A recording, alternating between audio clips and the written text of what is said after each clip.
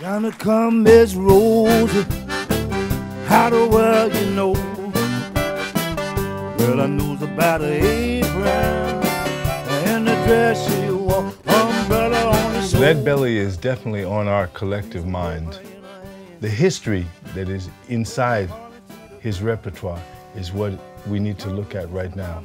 It's a very good time to not only enjoy his musicality, but to listen to his stories with a mind towards understanding why we are where we are. He was a poor man, then he was a convict, then he was a symbol. And never was a star. He regretted that he couldn't be a music star, but his whole life is history of the 20th century. He was fighting all his life for dignity. Me and my wife went all over town, and everywhere we went, people turned us down. Lord, in a bourgeois town. When you start with a song like Bourgeois Blues, he's telling you a personal experience about meeting racism and segregation. In a world like yours, which is completely connected, where you can find anything, anywhere, anytime. On the internet, yes. It's very difficult to understand that Alan Lomax chose, Alan and his father John, chose to go to the South, to a prison, just to know what the music was before. Because they thought that the convicts, inmates in prison couldn't listen to the radio, so we're not polluted by jazz commercial music.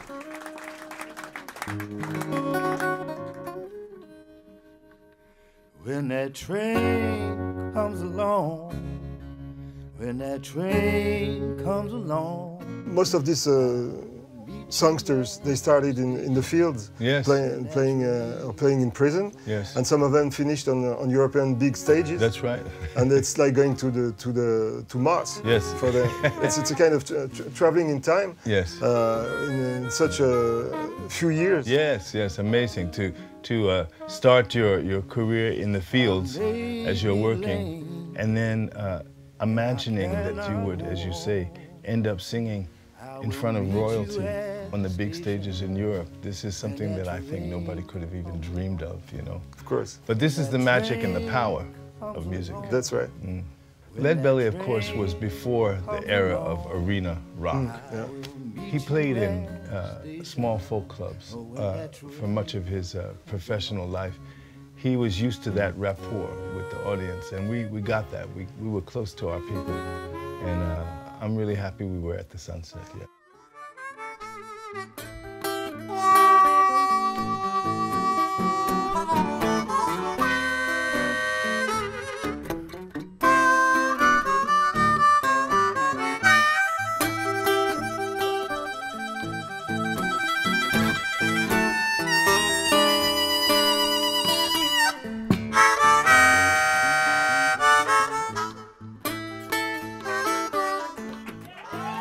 Playing with Eric is my pleasure. So doing a live recording was obvious at the beginning when we started talking about the project.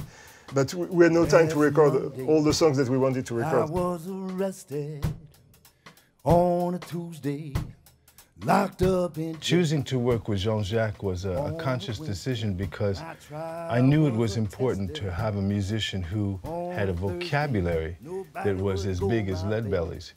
His music spanned several related traditions, and Jean-Jacques' experience with American roots music is so broad that it's a perfect associate for this kind of project. And I ain't gonna see them pretty gals no more. Culture is not only books. It's something that goes between the people, and music is a real heavy link. I think so too. When you think about the whole evolution of modern popular music in the last century that has just passed, that whole evolution is very linked to a man like Leadbelly, whose songs traveled over the Atlantic, sparked a whole movement with Lonnie Donegan's covering his songs, which in turn influenced countless other British musicians, including the Beatles. So his influence is actually really huge when you think about it. He could be considered maybe one of the first rock and rollers, which is why he's, of course, in the Rock and Roll Hall of Fame. But as you say, music is the glue. It's always been the glue and the magnet to bring people together and to help us to realize that we are connected. So playing with you is a beautiful way to share a vision that involves paying homage to this great man, but also using his music as a way to come together again, bringing several cultures into one central place and looking at it and celebrating our connectiveness. Yeah, that's the music of Lead Belly and all this music, this black American music, is our heritage. It's something that's a legacy. Yes, and it's universal too. Universal legacy. Yes. And this is something that we are using as a vocabulary to express our own feelings. That's right. And it's a perfect language. For me, and finding you who knows this language so well and has made your own take on it, this is what it's all about. This is what carrying a tradition is. It's about remembering what has been given you by the people before you, but also, very important, adding your own to it, because that's what they did. You have to keep going. You bet on stew ball, and you might win, win, win. Bet on stew ball, and you might win. You bet on stew ball. Meeting up with Jean-Jacques, and we have played before, and we became aware that we speak common language. We decided that we would really join forces and use our experience and our knowledge of this music to create something bigger than the sum of the parts. So we wrote a song together in the style of Lead Belly. We used modern studio technique as well as recording some live performances. Everything was just focused on getting the most out of these wonderful songs that he left us and letting people know that they are still juicy. They have a lot of power. I have to say that I have a great pleasure working on this project with you. Moi aussi.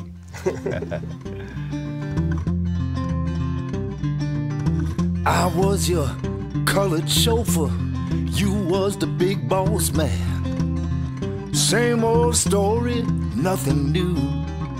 But if we ever meet again, I assure you, my friend, hear what I say to you. Once upon a time, I drove you here and there, anywhere you wanted to be. This time around, won't turn it upside down. This time, you'll be driving me. Back in the day, you made the deal, took me for a fool, and I played along. Sometimes you get less, sometimes you get more. God always evens up the score. Once upon a time, drove you here and there, anywhere you wanted to be. Next time around, I'm gonna turn it upside down. Next time, you'll be driving me.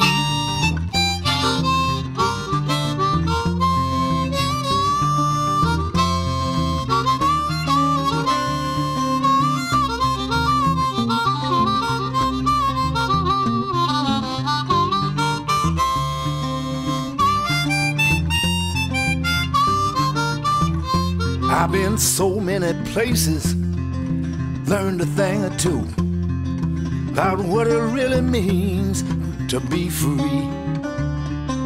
Locked up in Angola, rainbow around my shoulder.